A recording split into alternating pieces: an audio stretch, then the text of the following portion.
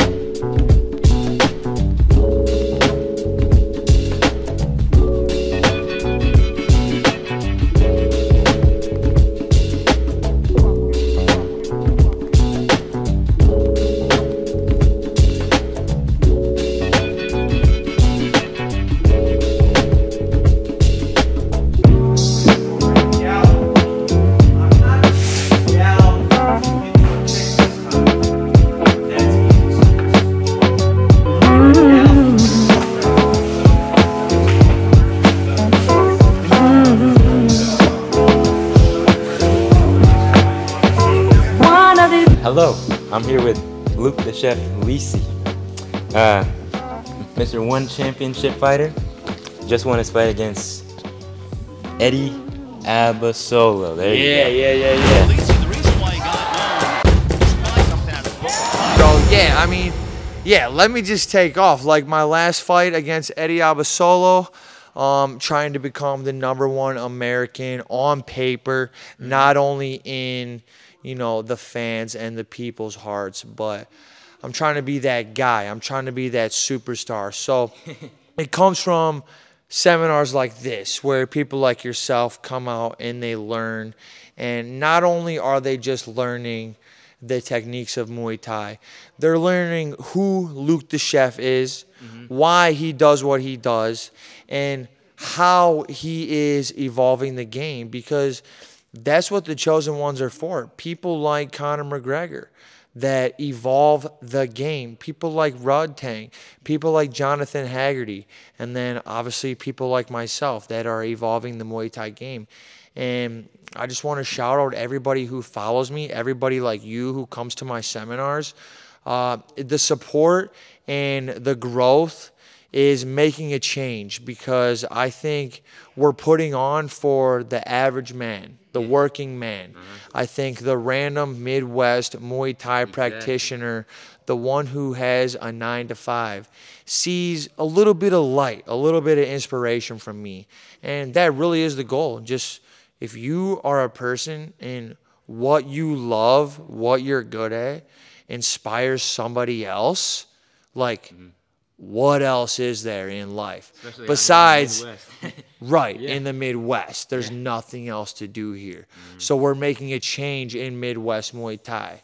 Inspire others. Of course, I'm trying to inspire my kids, be there for my family, but the whole goal of this journey, this chef journey, is to evolve the Muay Thai game in America, in Midwest America, and we're putting on for the working man.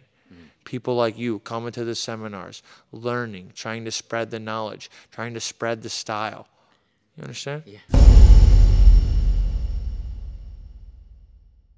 Yeah, dealing with burnout is, it's hard to figure out if you're burnt out, if you're being lazy, if you're being weak, if you don't have what it takes to be great, because all the greatest fighters, all the people that we idolize, they're working out all the time. Their regimens are crazy. It's like, do you have time for a family life? Do you have time for this and that? Or is it all just focusing on your goals? And here's what I've learned. The best warrior is a loved warrior. People who have love in their life, something to work for, other people who have to eat. Doesn't matter how hard it gets, doesn't matter all the bullshit that you go through, but if you do have a why and something to work towards. And for me, like, we keep coming back to this working man, the average man, the Midwest guy. I have 2 kids. I have a family. I'm not rich. I live in the Midwest. I'm trying to pay my bills and support my family. And that's where the strength comes from. That's the Midwest Muay Thai strength, the motivation, bro. We have to find time to chase our goals. Because do you know why? We're keeping the country going. And it comes all the way into the household with that. We're keeping our family going. We're keeping our bloodline going. Whether our bloodline has done anything hard or not, if we choose to do Muay Thai in the Midwest, there's a good chance we're the first person in our bloodline to be doing something like this, to be trying to spread this knowledge, this culture, all the benefits that it has. And it just inspires me because Muay Thai is the black sheep of anything around the Midwest. Midwest, Iowa is wrestling. Wrestling, yeah. So not only can you be the black sheep in your family, you also might do something that stands out from the crowd. Muay Thai. And it's not just like you have to do something random. You're learning how to defend yourself. You're exercising. You're creating fitness. You're creating pathways in your brain to simply just to be creative. It's things like this that show you it is important to do these things if you're from the Midwest, if you're from this area, if you're glue of your family. You do have to do these hard things. Muay Thai is not easy, but the risk, the reward, all the benefits that come from doing, like now it just sounds like I'm being a preacher, but doing Muay Thai in the Midwest has a certain superpower to it because there's not shit to do here. There's nobody else that does shit around here. Hard living in the Midwest, keeping the country going. So we all got to have day jobs. But I'm here to tell you, you can have a day job and still get shit done and live your dreams like straight up. What is the biggest piece of advice that I've gotten? I haven't gotten any advice that has necessarily catapulted me or helped me in this game. The advice that has helped me the most is the advice that I give myself, which is my favorite fighter is the fighter I was yesterday. The guy I want to be better than is the fighter I was yesterday. I don't have favorite fighters. Nobody inspires me. I need to figure out ways, I want to figure out ways to inspire myself, to find this creation in myself where it gives me that spark, that little tiny spark that I had when I was a kid that makes me feel like, yo, this shit is awesome. Like someone like Jordan Peterson says, the best form of learning is through play. And that's bottom line. Treat this shit like you're just playing a game. Because that's really all it is. Muay Thai, fighting, combat sports, whatever sport you do, whatever job you do, you're filling in the character. You're filling in the role of the game, like whatever the game is. We just got to figure out how to have fun with that. Figure out how to progress in that. No matter what it is. It's just about having fun. Just about pretending you're a video game character. You know, trying your best to enjoy every single moment because it's one of the hardest things. It's one of the loneliest things. You don't have a team to rely on.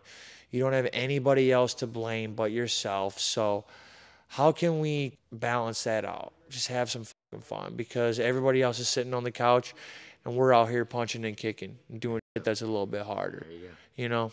So that's my philosophy on pretty much everything fighting, from, you know, working hard to grinding to balancing it out with the family and the friends to sticking with it when you get to the high stage. That's my philosophy, bro. That's the chef philosophy, bro. Yeah, I appreciate it. Hell yeah, Thank man. you for being in the vlog. Thank you, bro. Yeah. Thank you for coming out. Dude, I be going, you get that shit in front of me, I'll just be going, dude. We gotta post. Bro, he knows, because he's my photographer guy. That was a nugget. That was a, Okay, cool. If you guys don't already know, that is the chef. There are no other chefs in the world. Great seminar. I was looking forward to doing that little interview with him because I know you guys would enjoy that. It's good to see the mentalities of those who make it to successful places in their life. It's great to see and hear from somebody who has made it so far and what their philosophy is in life. And there are a lot of things that you can take from what he said especially with his burnout, when you have something to look forward to, it gives you everything to live for. I say it. If it doesn't mean much to you, Luke says it. It's just nice to have something always to look forward to. It gives you something, it makes you excited, you know? It forces you to keep pushing and keep doing your thing. And I think, you know, I'm glad that he said it. And I agree with him. Now I'm about to head to school to, guess what? Study again. Have another test this week, but there you go. The chef seminar. Cool. Hey team, looks like it's the end of the line for us today. If you want to know about the studying, this is how it went. No, you don't. You still have attempts. What up, vlog? Oh, you're recording? Yep.